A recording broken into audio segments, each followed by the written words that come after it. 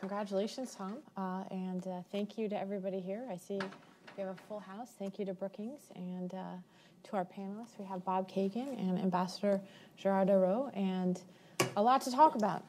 So I was struck, as I'm sure a lot of people here were, that you very deftly, you mentioned tweeting, but more or less you managed to get through, a really brilliant 20-minute conversation and not really deal so much with our present challenges, as it were, but really, I have to say, it's an incredible feat in this, sort of every 10 seconds there's something new happening, to be able to sustain a conversation about what the world looks like 10 or 20 years down the road. So I thought I would start out both with a question for you, Tom, and also for the other panelists to bring them in. I did a conversation with our maximum leader, Strobe Talbot, for the podcast this week, and he quoted a recent visit from a high-level Asian diplomat here to Brookings, and he said that this gentleman basically said, look, I'm sorry to say it, but right now, Washington, D.C. is the epicenter of global instability. And it's a blunt statement. So first of all, I guess I'd like to see what everybody thinks about that statement, whether it's really true. And also, just to challenge you a little bit, how does, if you accept that or don't accept that, how does this moment that we're experiencing of political change here, uncertainty around American foreign policy, affect or not affect the broader, longer-term trends that you identify toward a world of much more competition, a world of much more overall uncertainty? So let's jump in with that. Are we living in the epicenter of global political instability right here? Brookings, Massachusetts Avenue. Firstly, thank you. And, I finished the book sort of just before November 8th, and I had a deal with the publisher that I could rewrite parts of it if the election turned out in a certain way, but no one really expected that, so they had their plan. And afterwards, I took a look at it and was like, what do I need to change all of this or not? And what I thought I would have to change more, because what I realized was that the essential argument of the book is that the world is becoming more nationalistic, more competitive, more zero-sum. And I assumed, I guess, before the election that the US would be pushing back against that the US would be trying to uphold this order. And I didn't really understand the extent to which it could be consumed by that, or actually would be enveloped by some of those forces. And I was always going to write the conclusion and the prologue after the election, so I tried to address it there. But I think in some ways it shows that those forces are even stronger, than I originally anticipated. And since the U.S. is so crucial, I think, in upholding the order and the role it's played, the very unusual role that Bob has written so eloquently about over the last 70 years, I do agree, I guess, with our Asian diplomatic friend that the instability is emanating from here. I mean, it's amazing that in the first few months of this administration that there's been no real external crises, with the exception of a small, I think relatively small crisis in Syria and an ongoing problem in North Korea, but there's been nothing external. It's all been internally generated. And the world is sort of watching very closely every day to see what comes out on Twitter or elsewhere. So I think that will continue for some time. But the big question I'm trying to figure out is, will there be an external event and how that will interact with this internal instability? So, Bob, are we at the epicenter here? Well, sure, and for all the reasons that Tom outlines, the only thing I would say, and I mean, Trump is a unique person and he's a unique president, but on foreign policy, he's not as unique as we might like to believe. I think that the trend in the United States for some time, since the end of the Cold War, has been toward less and less tolerance for the rather unusual global role that the United States played after World War II and throughout the Cold War. I think you could see it at the end of the first Bush administration in '92, when he sort of had to run away from foreign policy. Bill Clinton said he was going to focus on the economy. George W. Bush said that America was overextended in the world, ironically in retrospect. But this has been the trend. And I would say that the culmination of that trend was not Trump, but the Obama administration, where I think that President Obama, because of Iraq and Afghanistan and the financial crisis, felt that he'd been elected to reduce America's role in the world, and that he was going to do that. And he didn't. He really, I think, was very faithful to that mission. And Trump is sort of just the sort of crasser, nastier version of where we've been heading for some time. And I think the consensus that existed during the Cold War has broken down. And if, just as a last comment, if you look at the last election, the four most significant characters in American politics last year were Barack Obama, Hillary Clinton, Donald Trump, and Bernie Sanders. Three of those, I think, agreed that America was too involved in the world. Only one of those was selling Indispensable Nation. I would say selling it sotto voce, because it wasn't particularly a popular view to take. So I think we're dealing with something much more like a secular problem than a particular Donald Trump problem. The particular Donald Trump problems exist in other areas, which we're not talking about today. What do you think? First, thank you very much.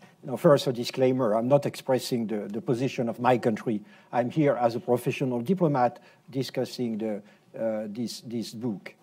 And I do agree with, really, with just what have been said. You're a bit too much obsessed right now about what is happening within the Beltway.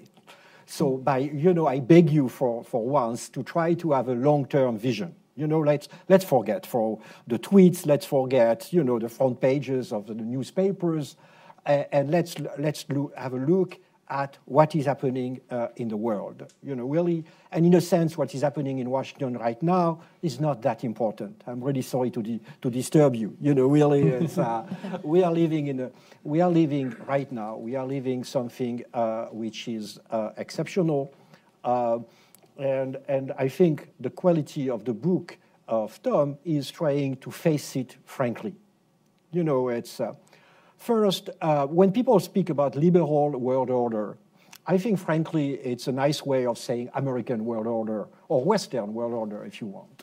I was the permanent representative to the United Nations, and I can tell you that people there, the representatives of the 192 countries, or 191 countries there, didn't see it as the liberal order, most of them, but as an American-dominated order.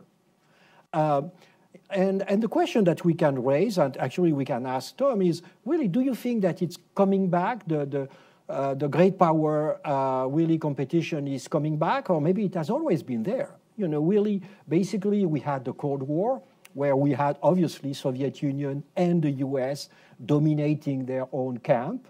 And we've really, after that, you had, as you said, this unipolar moment when the Americans were so powerful that no country felt powerful enough, really, in a sense, to compete against the US. And basically, what we are seeing now is simply that countries feel they have the means to balance against the US.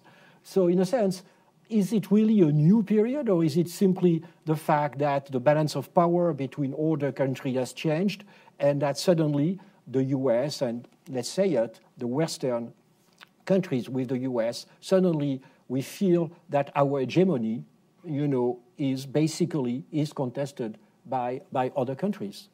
Well, this is a good question for Tom to answer, and also I'd like to ask Bob sort of a corollary to this, which is, can you ever think of any example where it's not so much that the United States has lost power as much as arguably it's walked away from playing this role in the world? President is President Macron, what do you think? It's being webcast, so it's... Actually, it's a minister. Put him on speaker. But I want to ask you, before we go back to them, Is France, is Europe prepared to step in and to play the role that the United States has been playing on European defense, for example? We may criticize President Trump's sort of manner of delivery, but there is a critique which would suggest that the United States has played the role of hegemon in Europe because Europeans have been unwilling or unable to do so. That's a very American question. Forgive me. Actually, if we are obliged to do it, we will do it. Yeah. We have been around for 1,000 years, so we know what the world is. So if we feel that we need, actually, as you say, to step in, we have not the impression that we have stepped out, but if you think, we will do it. Really, we have defended ourselves really for the worst and for the best for 1,000 years. So again, the fact is, if the U.S. has really been so active in Western Europe since 1945, I think it's very important to notice that till 1945, the U.S. didn't want to have a European policy. Really, in 1914, in 1939, you declared your neutrality. In 1937, you voted law of neutrality, the object of which was to deprive the French and the British from buying your weapons. I do remember. On the 14th of June 1940, the Prime Minister of France sent a letter to FDR to say, we are sinking, we are defeated, we are the democracies, please help us. So you decided not to come. You went in 1945. Why? Why? Because Britain and France couldn't do the job because we were ruined, exhausted, and because there was the USSR. So it was a global fight. So in a sense, the real conversation we should have had would have been in 1990 or 1991 when the Soviet Union collapsed. In a sense, we should have this conversation between Europeans and Americans saying, why? Why are you really, why do you stay? And we didn't have this conversation because of the Balkans, because of the Clinton administration, which was an internationalist administration, and after that there was Afghanistan and 9/11. So maybe actually we are at the point that we have this conversation. And I do agree with what Bob said. Actually, this conversation has not started with Donald Trump. It has started also with Barack Hussein Obama.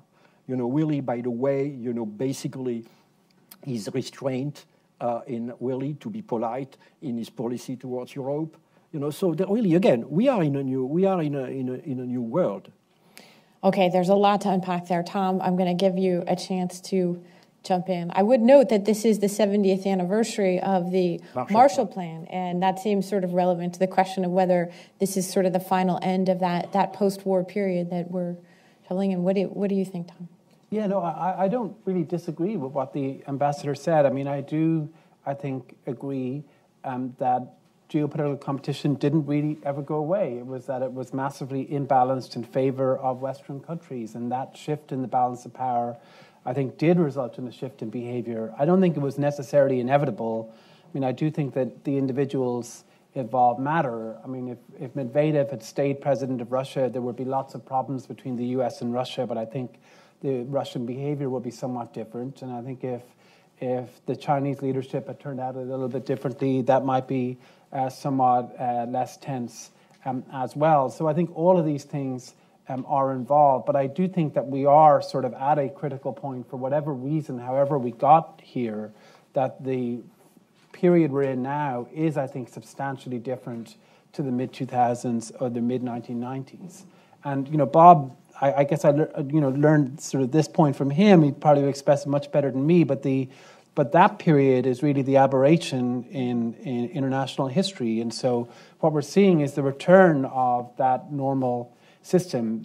The case I try to make in the book is that normality will be very different and have lots of twists because it is taking place against the backdrop of globalization and interdependence. So we're not returning to the 19th century or the 18th century because we do live in the world that we created. And so this period of greater tension between the major powers will have lots of uniquely 21st century characteristics. And I think we aren't going to see maybe the prospect of a major war like we did in the past, and thank heavens for that. But there will be many, many ways in which those old impulses that we really are not used to, I think, for quite some time, will come back into focus. Bob, is this really a return? Okay, couple questions. Is this really a return to something like status quo ante when it comes to kind of regionally based great power competition? Is it sort of a restoration of regular order when it comes to the relative power of the United States to these other powers, or are we headed towards something that's really substantially different in terms of international relations? Well, I think that when the United States started playing the role that it did play after World War II, which it did not play in the 50 years before that, we really entered a historically unique situation, and it's unique, if only for geographical reasons. No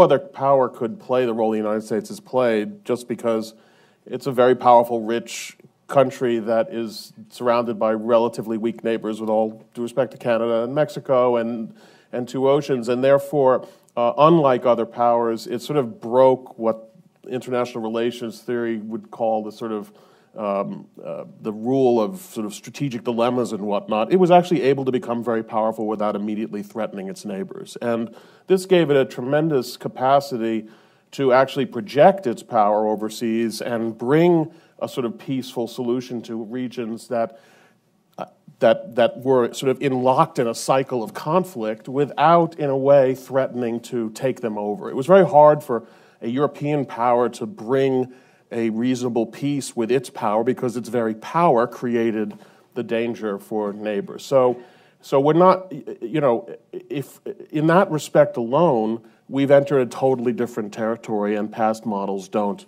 really cover it. So to my mind, the question is really, does the United States continue to play that role, or does it return to a role that is more like the role it played in the 20s and 30s, which is to have a more restricted view of its purview and responsibilities, and let the regions go back to whatever they're going to be. Now, I feel pretty confident that if Asia goes back to what Asia was, you really are back into, at the very least, a Chinese-Japanese syndrome, which is likely, in my view, ultimately to lead to conflict in one way or another. It's much harder to predict where Europe goes if the U.S. pulls out, but I could imagine returning to some variation of what used to be called the German problem, just because Germany, without any kind of American involvement, is sort of, as it was, too big, too rich, too powerful for Europe, and will create tensions, even if the Germans themselves don't want it, with their neighbors. So I think that is the key question.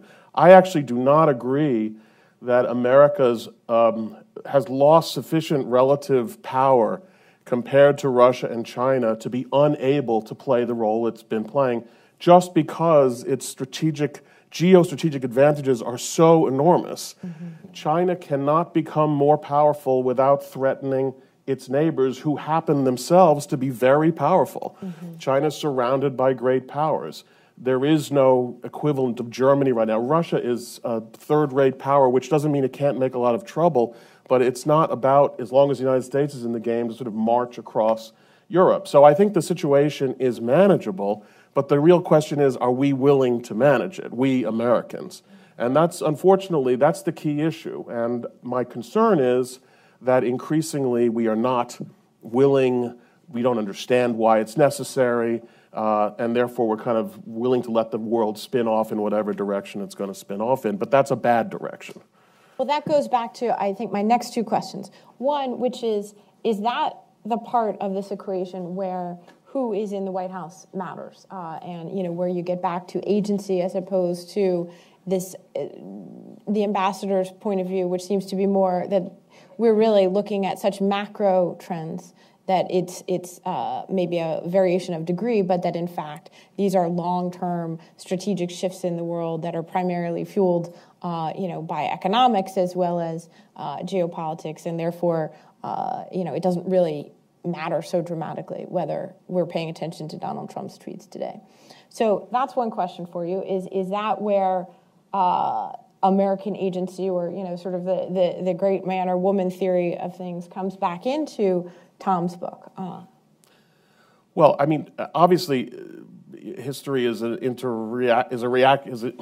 interaction between individuals in important positions and larger trends. So my view is, if you had elected Hillary Clinton or half a dozen other Republicans who were running, it was more likely that instead of sort of going along with this trend that America has been on, they might push back on it a little bit. I mean, presidents do push back. Franklin Roosevelt didn't push back in his first term. He did push back in his second term against an American attitude. So that was a possibility. So instead of having that, you have someone who's encouraging the trend even more than it is, which doesn't mean there can't be a backlash. But I do think we have to recognize and not kid ourselves that the American public has been moving in the direction pretty steadily, and I don't care what the polls say.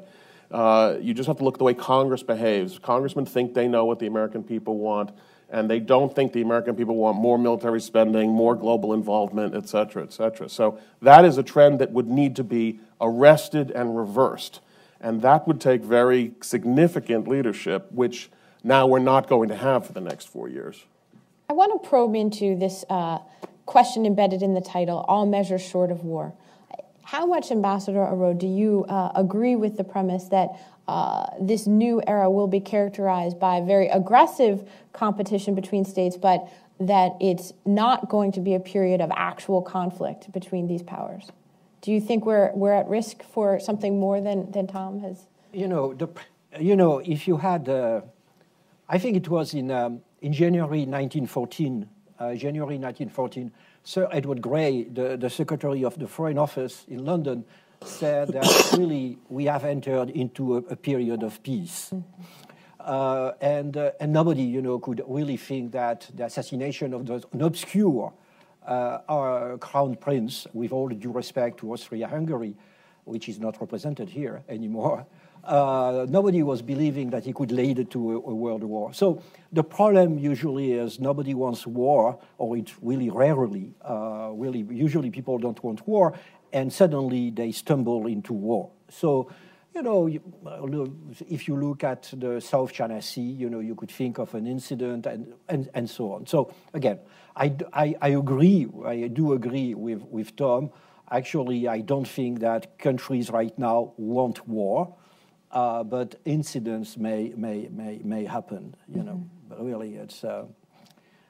If I may ask, really on in a sort of follow-up and based on this book, really, I think we had nearly this discussion through Twitter with Tom. When I was reading the book, I was sending my comments to Tom and basically, and by the way, I was just browsing through Morgenthau, the Morgenthau book, Conflict Among Nations, Politics Among Nations.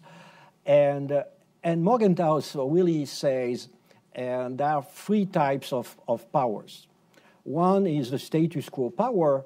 The second one is, in a sense, the revisionist power. And the third one is the imperialist power. Mm-hmm.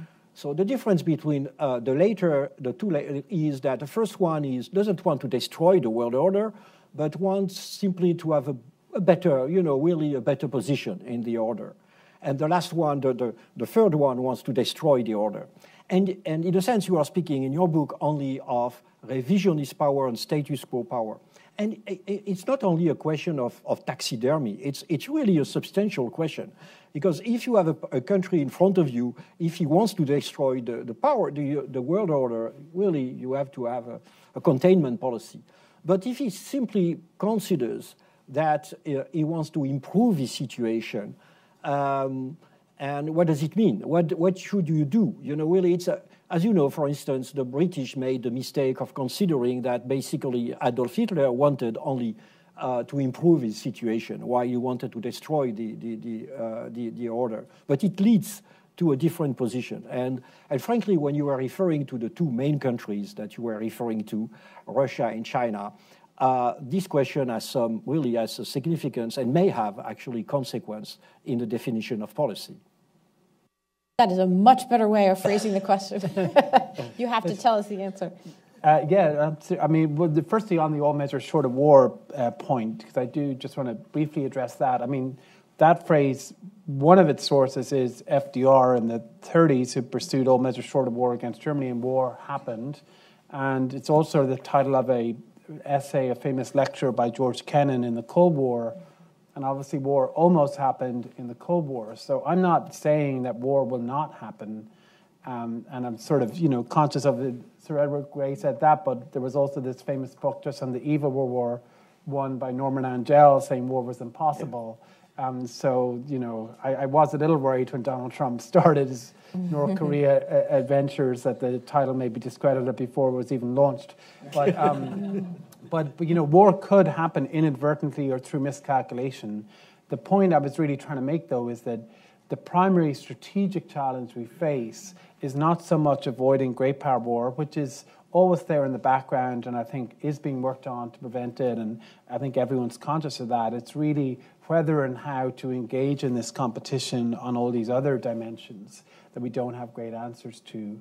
I agree as well, I think, with your characterization of the three different types, and I think that Russia and China both actually are not revolutionary imperialist powers in the sense that they have the capacity and ability to completely overturn the international order. I think their aims are more limited, but if they achieve their aims in the most extreme form that they have them, I think that will create a less hospitable world. That will create a more dangerous world. And if you look at China, for instance, you know, there are things it wants that are perfectly legitimate. I think the international economic agenda that it has is perfectly legitimate. We may disagree on certain things, but actually it's a very reasonable disagreement, and they are perfectly entitled to pursue the things they're pursuing. And to its west, on the One Belt, One Road and Central Asia, you know, many of its interests are very compatible with those of the U.S. and with its neighbors. The question really is, as it tries to assert its dominance over parts of East Asia, that is, as Bob said, bumps up against these other major countries and creates a less stable situation. And Russia, I think that it's different, but there's sort of a similar dynamic. So these may be limited objectives, but the case I'm making is that it's still worth competing strategically to try to preserve that more rules-based system, because, you know, if you look at what both Russia and China want in Europe and East Asia respectively, it is a sort of a more quasi-imperialist system, you know, in which a lot of those smaller countries don't really have the voice that they have at the moment, that it's more mercantilist, less open. And I think it's worth thinking strategically about how to preserve some version of the status quo with necessary amendments and reforms, you know, to ensure that it continues to be legitimate. So, Bob, do you share the view of Russia and China as revisionist powers, or do you think there's something more going on there?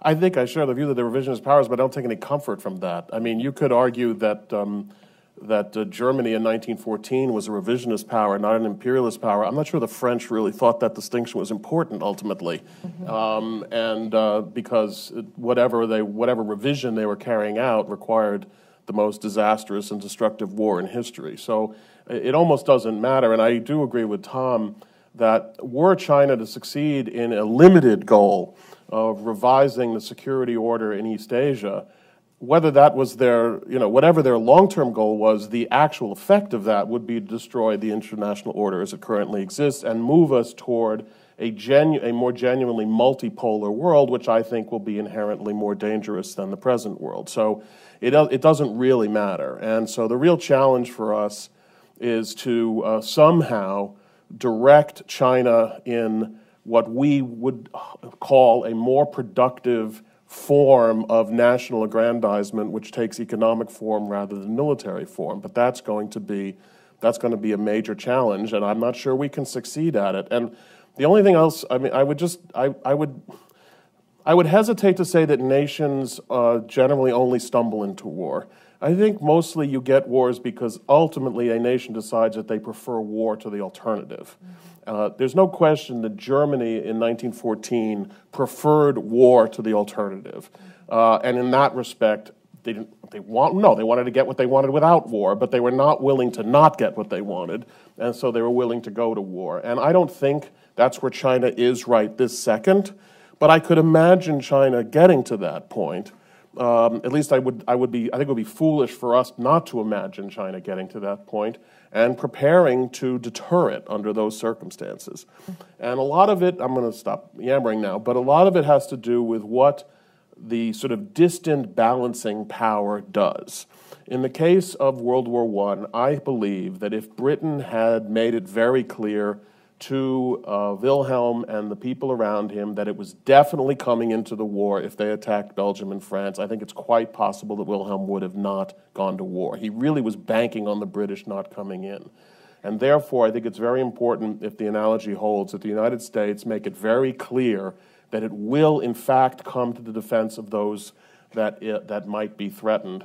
And unfortunately, that is precisely the question that's being raised right now by the actions and statements, or non-statements, as the case may be, of Donald Trump. So it does matter what's happening here right now. I want to be the devil's advocate, as usual. You know, I'm French, and you know, and actually, you know, very often I say, really, I tell my young diplomats, put using a French sentence expression, put yourself in the shoes of the other side. And, you know, really try to imagine if you had Chinese ships patrolling at 100 miles from the American coast. What would be the reaction of the Americans? There is something, you know, really, in the fact that, in a sense, the basic assumption is on this, that the world role of the U.S. is legitimate. It's totally legitimate that, for instance, you know, you are patrolling on the coast, not far from the coast of China. But if you are Chinese, you know, really, and if after 1 century of humiliation, you are becoming the second world power, and if you look at your borders and you see that most of your borders actually are really problematic in a way or in another, and really, don't you think that really if you were a Chinese, you wouldn't more or less do the same, trying to secure your sea lanes, for instance, you know, really? So it's, and as for the Russians, you know, really, we are a member of NATO, and NATO is the greatest alliance in the world, and of course it's defensive. You know, any alliance is defensive for the members and offensive for the non-members. Mm-hmm. You have to really try to imagine if you had if Mexico and the Central American countries were part of an alliance with Russia. If there was an headquarters in Mexico City, really, with a Russian general, and everybody saying to the U.S., it's defensive, don't worry. What will be the reaction of the U.S.? So in a sense, you know, in this new world of where basically, you're right, the U.S. will be the dominant power for the coming decades, really by far. But nevertheless, there is really a different balance of power, which is less favorable to the U.S. and to the West. I think these questions, you know, really have to be raised.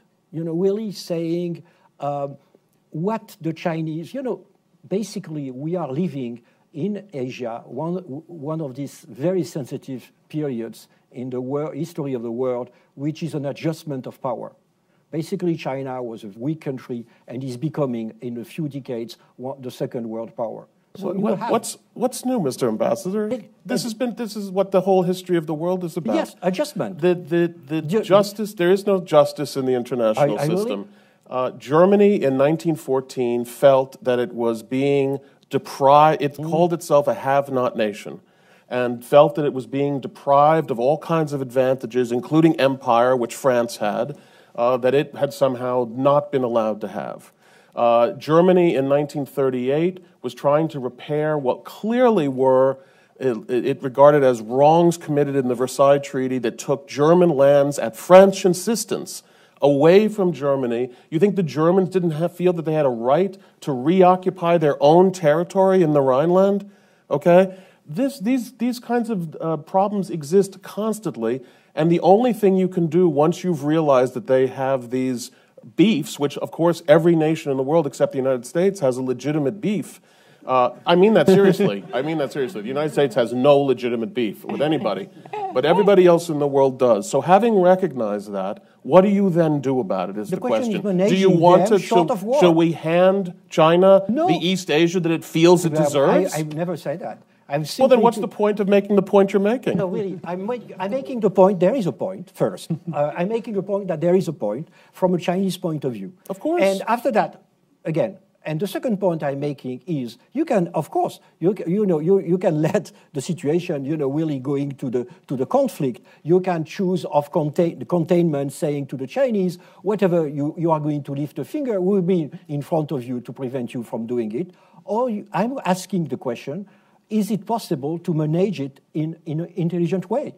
Because all the history of mankind, as you said, is adjustment of powers. The powers, there is no status quo. There is powers going up and going down, and at these very delicate moments, we have to find a management of the foreign relations so that it doesn't entail a war. It's simply the question that I'm asking. We have a major adjustment of power, a major one. China was a very, very weak country in 1970, and now is the second world power. Really, so we know that that's a delicate moment, and I was simply saying, how can we manage it intelligently? Okay, so moderator's prerogative. We have Mars and Venus here. Bob, we'll come back to your book on this subject, but I want to ask our author here to square the circle for us. Is this in fact a case study of what happens when the old order unravels and you have people reevaluating first principles, right? You have now everything in effect up to be litigated, including the role that the United States should and should not play in this future world order. Yeah, it's great to be in the middle here. I do think that, I think that China does have a legitimate gripe, and I think in the book I try to say it's not a question of right or wrong necessarily. The U.S. was a revisionist power in the past, in the 19th century. Revisionism comes in many forms. It can be good or bad depending on your perspective. But the net effect of what they're trying to do, I think, does have negative consequences, objectively for the world, as a whole. So, for instance, if they do want to serve influence in East Asia, if that means, that Taiwan, it has to be forcibly incorporated into China, that's a pretty big deal. If Russian serve influence in Europe means that Ukraine ceases to exist or the Baltic cease to exist, that's of major consequence too. And so the question, I think, is how do you approach that? Do you try to accommodate it or do you push back? And the answer I would give is that you accommodate on those things that you think are pretty legitimate. And so to the extent that China wants a much greater say in the global economy, that's a legitimate goal, or that they want a greater say in regional security architecture, if it continues to respect the sovereignty of nations, that's fine too. But when it comes to the sovereignty of other countries or fundamental territorial issues, I think it's reasonable to push back, because if you don't push back in that context, then you essentially give a permission slip for future behavior. And, again, I think Bob has written about this more than I have in terms of influencing that debate, but there is a historical record that sort of suggests that when hardliners think they have, an open goal, they push forward. And when they think that there's sort of a strong system in place to prevent that, they push back. We haven't really tested that proposition yet, but I think it will be put to the test in the coming years. Bob, I want to bring everyone in with your own questions, but first, is this an old argument with Europe? Is this a return to our debates of the past, or is this a reflection of the unraveling of the order and some kind of new geostrategic? No, this is an old argument. We've had this argument 100 times. Yes. Every time I hear how brilliantly Europe has managed foreign policy and taken care of itself in the past, I'm always amazed. Okay,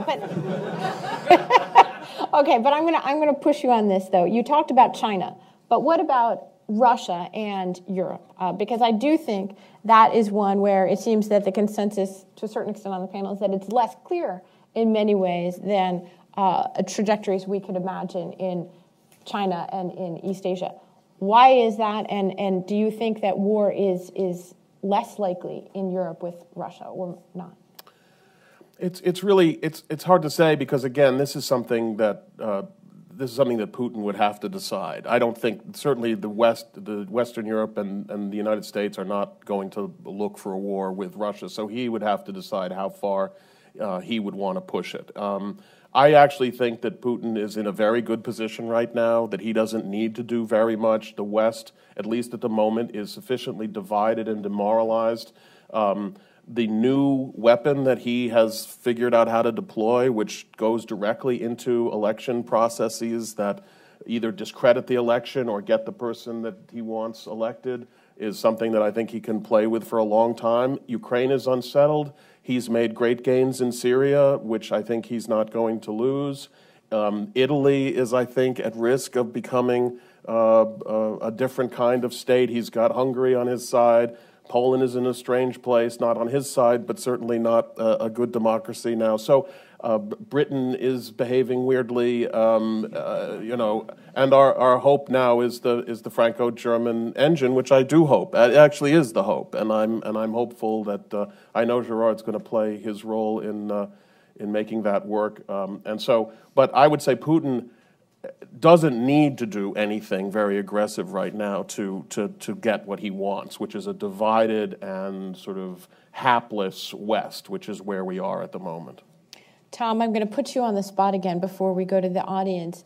You spotlighted for us 3 challenges where you saw sort of this, the broader questions raised in your book coming to play, the question of Russia, China, and the unraveling Middle East, basically, the rise of nationalism and versus sort of globalism, if you will, which is something we're seeing in our politics as well as in the politics of partners in Western Europe and Eastern Europe.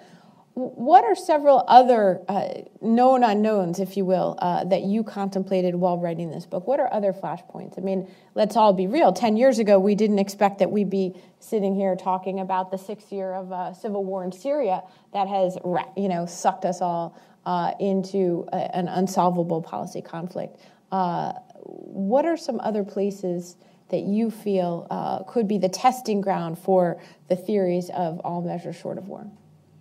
Yeah, great question. I think so there's lots of things that aren't in the book, I think, because it tries to be sort of a tight sort of argument for why we should sort of care about these dynamics. So clearly, climate change, counterterrorism, nuclear proliferation.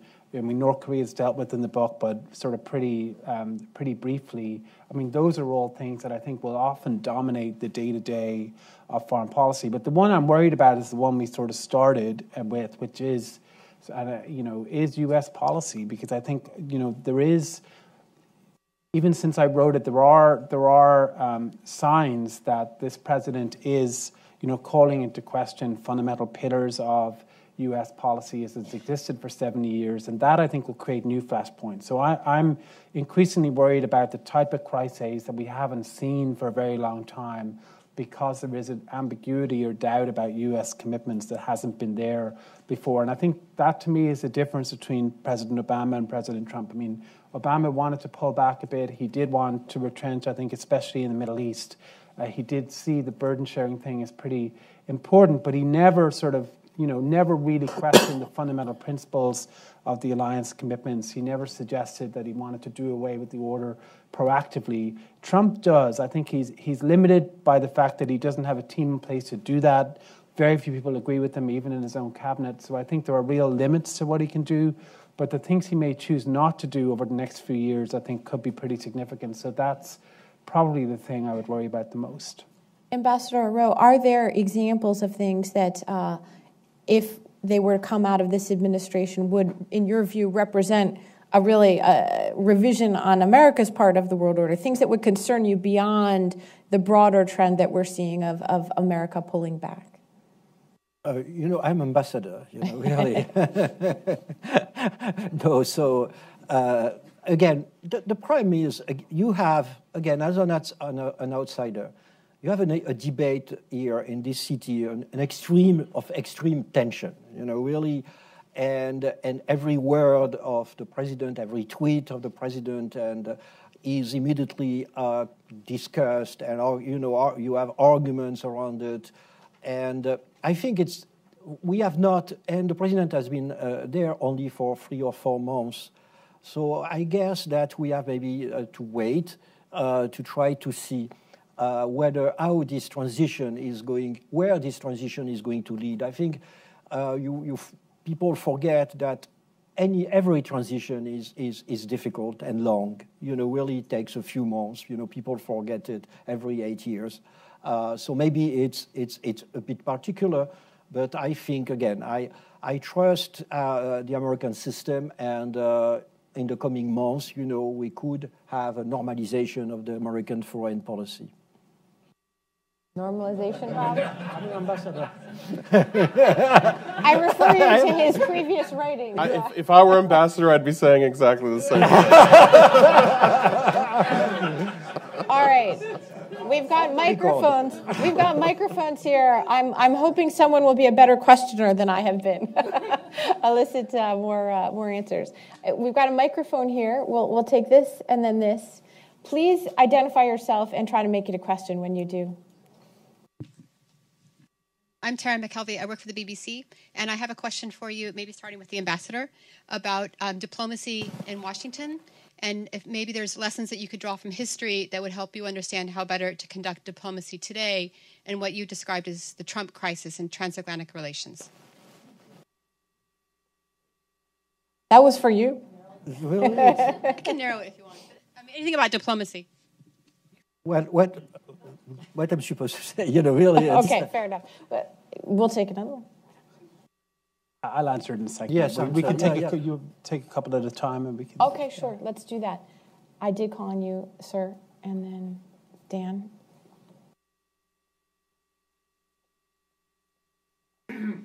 Thank you. Christoph Scheuermann, Der Spiegel magazine from Germany.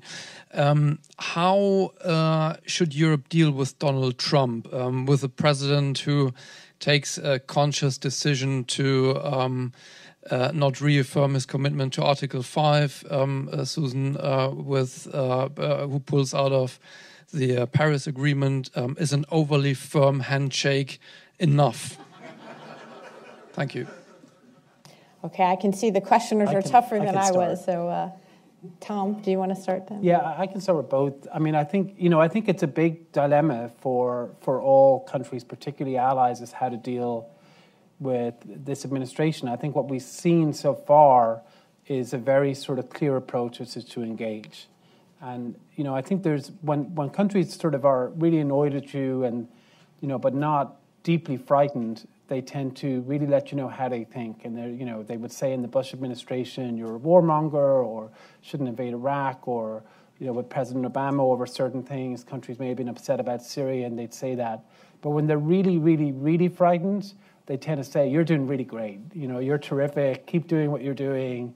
We like you. We want to engage. And that's sort of what's happening. There's unprecedented anxiety, but everyone's been super nice because they feel like they're handling explosives most of the time when they're dealing with the administration. And that's what we've seen, I think, particularly in Asia and the Middle East. European countries, I think, are finding it much more difficult because, they are democracies. Yes, Japan and others are too, but there's elections in Europe. These are very divisive domestic political issues. And so I think it's a more normal approach, but it's one that has a huge downside, which is this president, does take things quite personally and does look at things in very minute ways, doesn't want to engage in the normal types of diplomacy. And the hope is that over time that trends towards, normal foreign policy. We don't know. My own take is that there's two, forces in this administration that are in tension, and that tension will never be resolved. And the first is the uniqueness of the president, and the second is the fact that the vast majority of his cabinet are very mainstream and believe in a traditional foreign policy. And we're just going to see that play out. And how to handle that, I think, is very difficult. But that's the task, I think, that every sort of ally has. I think you have also to be fair, which means really to look at Europe from the American point of view and to wonder whether Europeans can really take the high moral ground. When you see a Brexit, when you see that really the populist outburst, the populist wave is sweeping, all really large part of Europe, including France, even if the result of the election was what it was. you have a lot of Europeans, strong minority of Europeans, which are actually considering that what we call the liberal order actually is not a very good order because of they are anti-free trade. They want to get their country out of the European Union. So it's not, really, again, first, it's not one person.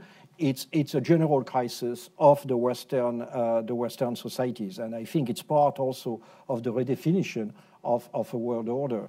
We have also to solve the problems of the Eurozone. We have to find, really to define the future of the European Union. So the questions are not only at the doorstep of the American administration, but also at our doorstep.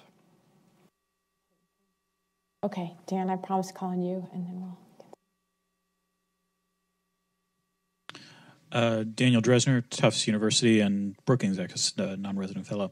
I guess one question for Bob and one question for Tom. The question for Bob is, I don't disagree with your point that each of the post-Cold War presidents started off campaigning on a more retrenchment platform, and yet all three of them changed dramatically once they were in office, in no small part because the international situation sort of dragged them either to Bosnia or in response to the war on terror or in response to the rise of ISIS and so on and so forth.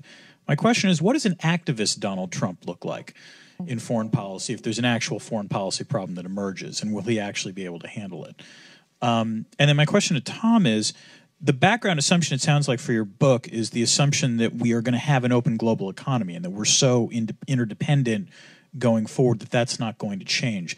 And I kept thinking about in the run-up to World War I, factually that was correct, but you started seeing, state actors starting to take steps to ensure that if a war broke out, that they would have enough gold reserves, for example, to run their currency and so on and so forth. So I guess my question is, what would be the canary in the coal mine kind of signals in terms of the global economic order to indicate that, in fact, we're going to have all measures, including war, going forward?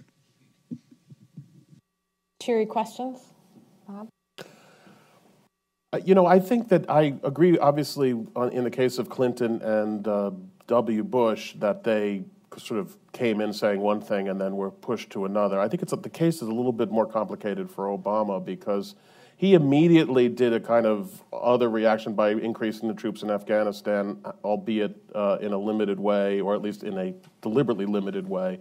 I think he did, when he did Libya, I think he later decided that was the biggest mistake that he had made. And I would say that, unlike most presidents, he was pretty firm all the way through the rest of his administration. And I think it's because he felt that he had made a mistake in imagining that the American people wanted him to do those tougher things to sort of, in a traditional sense, prove that he was a tough president. I think he discovered that they actually didn't, or at least he didn't feel that they did. So we could have an argument about Obama. And I guess what I would say, trying to predict what Donald Trump is going to do is a very dubious activity. But my general view of Trump is that, which I think has been proven right, which is that he does not believe in world order and he does not believe in America's global responsibility, which to some extent all presidents had, including Obama. Therefore, he has a very narrow view of American foreign policy, which is going to benefit America in very narrow, direct ways. That does not preclude the use of force, but it suggests that force will be used for very narrow, American-focused purposes. So I can imagine him responding to a terrorist threat with a very violent response, but not care what he leaves behind after he has schmeiced whoever needs to be schmeiced. That's a IR term for people out there. And you kind of can imagine, like if America in the 1920s was also happened to be the world's superpower, what would it have done? And they sort of marry a country that says we're not interested in anybody else except ourselves, but we are very powerful and will use our power unilaterally. I mean, people got upset about George W.'s unilateralism. George W. didn't even begin to approach real unilateralism, which is something that we could, that's the only activism that I can imagine in Trump's foreign policy.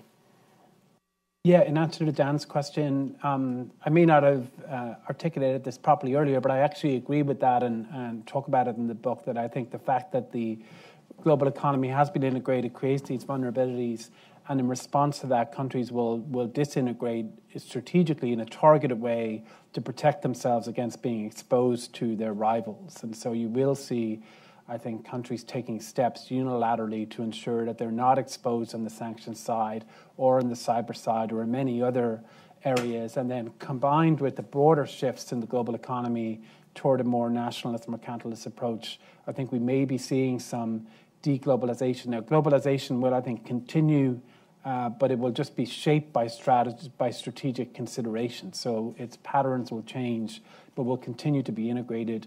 And I think it will continue to surprise us, because as countries take a look at this and figure out how they can manipulate it and use it, they'll come up with new ways to do so, and we won't be anticipating those. So I think this will be a constant, thing over the next 10 years or so. Okay, lots of hands up. I want to get somebody in the back there. We haven't.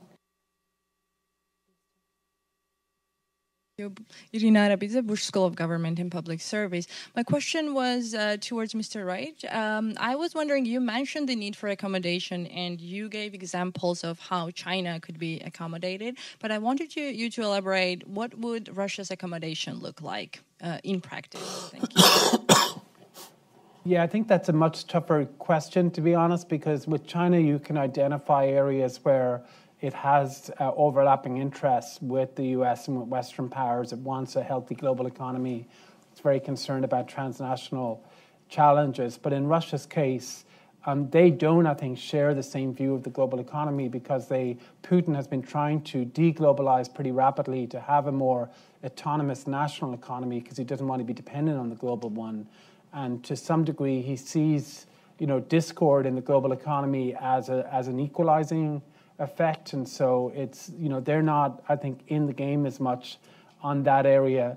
There are obviously issues on we saw on Iran, potentially on North Korea, although that's been a little less even maybe in terms of the Russian role in that, and a few other areas where I think there are common interests. But I think it is hard to see a basic accommodation of Russia's interest in Europe, because any accommodation would really require a fundamental downgrading of the role of the EU and of NATO, both of which are sort of unpalatable for other reasons. So I think that the contrast there is larger, although there are people coming up with ideas to try to square the circle in that, but I haven't seen one I agree with yet. Right. You, sir. Mm-hmm. Hi, my name is Sean O'Reilly, and I'm with Search for Common Ground. And my question is for Robert. Earlier, you alluded to that China may or may not choose to go into an adversarial relationship to gain some advantage. Given the interconnectedness of the economies of the world today, what do you think would be some of those issues that China may be willing to engage in an adversarial relationship, risking the relationships with the other world powers? Thank you. You want me to go? The thing about economic interconnectedness is that it's really powerful until it isn't. And then it isn't powerful at all. So, if you go back to prior to World War I, the interconnectedness of British and German economy and German and French economies, they were, very interconnected, and those were very important until other factors took precedence. And those other factors are usually nationalism, geopolitical competition, and often a combination of nationalism and geopolitical competition. There are theories also that if there's if country is suffering from an economic crisis, or in the case of China, some kind of legitimacy crisis, maybe even a leadership crisis, which is not inconceivable, that this can tilt things in the direction of a more aggressive policy.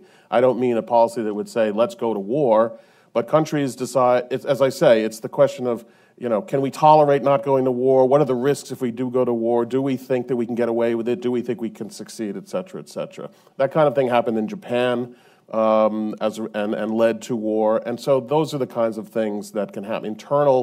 There's an existing situation which is a potential conflict, which is competition in the South China Sea and East China Sea. The question is what sets it off. And those things can be, as I say, entirely internal to Chinese political economic situation. Okay, we're almost out of time. I want to take one or two more questions. You, sir, and then you, ma'am.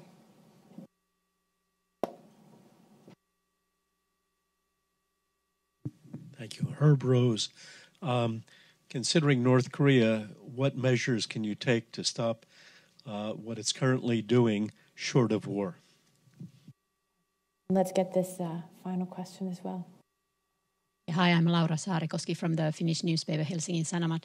This is especially for Robert, but for the others as well. Do you have any new ideas about how the liberal democracies should handle terrorism, because the old ones seem to breed populism? Okay, well, I feel like those are two pretty powerful questions. Maybe we can just go around to everybody and finish up on that and anything else we want to. Any question that begins, do you have any new ideas, makes me nervous because I have a very limited number of ideas and very few of them are new. But, I think by and large, believe it or not, that we are doing a pretty good job of disrupting most kinds of terrorist attacks. And the kinds of terrorist attacks that are occurring, I don't, for the life of me, know how we're supposed to entirely rid ourselves of them. I mean, if it's a weapon to drive a truck, if people can pop out of a truck and start stabbing people, I mean, I don't know exactly. All I could say is it's more intelligence, more penetration, more education, more awareness by citizenry. But other than that, I don't know what can be done to completely eliminate the capacity of people to do such things. Okay. That's the question that was directed at me, right? Okay.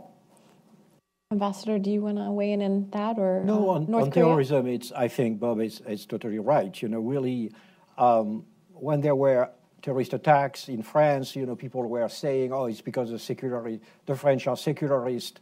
It's working much better in Britain." So unfortunately, it doesn't.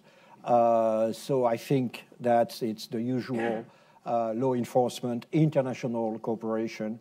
And in this aspect, I don't see what could be the role of NATO, to be frank. Law enforcement, more education, more jobs. Really, I think we are engaged into a long-term battle. On the top of that, considering Europe and the geography of Europe, of course, we are on the front line, because it's much easier to come back from Syria to Paris than to come back from Syria to New York, and also we are also exposed, vulnerable because of the migrations. People are speaking about the migrations from the Middle East, but you have also potential migrations from Africa. Really, the population of this continent is really growing extremely quickly. So there will be also on the European side the question of managing the long-term problem of migrations. Again, we don't have new ideas, but there is something that we are sure is that we are engaged into a long-term, really a long-term fight. Okay, Tom, you get the last word, and maybe a little bit on North Korea as well. Yeah, thank you, and thank you, by the way, to all of you for being in the panel today, and learned a lot here and before. That's really been informed the book, but. Let me just say a couple of quick words about the terrorism thing and then North Korea, because I agree with what the ambassador and Bob said on terrorism. But I would just add one thing, which is President Obama had this view that you could sort of narrow America's engagement with this problem, right, and sort of focus on ISIS, focus on the particular terrorist threat, and sort of disengage a little bit from the Middle East. And I think what we saw was that all of these regions that we were talking about earlier are interlinked, right? And so no one really imagined that pulling back from Syria could result in a refugee crisis prompted by, Assad's actions largely in Syria that could almost collapse the European Union, but that, almost happened. And the case I would make, it's not a new idea, but I do think that, the outside-in approach of having some sort of agenda for a regional equilibrium in the Middle East that sees a stable order there as a crucial part of the international system, I think is pretty clear now. And it's not possible to sort of disengage from that and just hope that it doesn't actually come back to affect us. Now, quite to how to go about that, I think there's a lot of different debates about how to do it, because there are no real good options out there, so every option has a huge downside. But I think we can't get away from that, and so much of the debate on counterterrorism is on the very specifics of resources for this agency or that agency or intelligence sharing, and I think we've moved away from that regional equilibrium part. On North Korea, I honestly don't really see it getting solved, because I don't think there's anything that can be done to the Kim Jong-un regime that is sufficient to cause him to fundamentally change his objective of pursuing ICBM capability with nuclear weapon that could be delivered against the U.S. If you look at China, we've told ourselves this story that China is the crucial part of this and China has the solution, but the North Korean economy is actually doing quite a bit better than it was in the past. They went through much worse before, much worse than they could conceivably go through in the future, and they didn't change then. And so I think China could do more, but I don't see that if they did do more, that it would necessarily solve it, which leaves you with the military action or not, and there's really no solution to the proximity problem that is caused by where Seoul is located. So there may be very targeted, limited military strikes, and that could be part of the picture at a future point. But I think we're sort of drifting into this scenario where that situation does get worse, and we have to figure out a way to essentially muddle through, and it will be worse than it is at present. But I don't want to end on a totally pessimistic note, so I will just say that I do think that where I come out at the end of the book is to say that these are essentially choices. I do think that Western countries and democracies and emerging democracies not in the West, that there is enough power there, enough options there to actually to be able to achieve the objectives that if people want to achieve them of a more open, stable and prosperous order. I just think it requires a change in mindset and a change in policy over the next decade or so, but I think that's very much in our grasp. But thank you. I'm so glad to know that Tom's glass is half full. And congratulations on the book. And thank you again to a fantastic panel with Bob.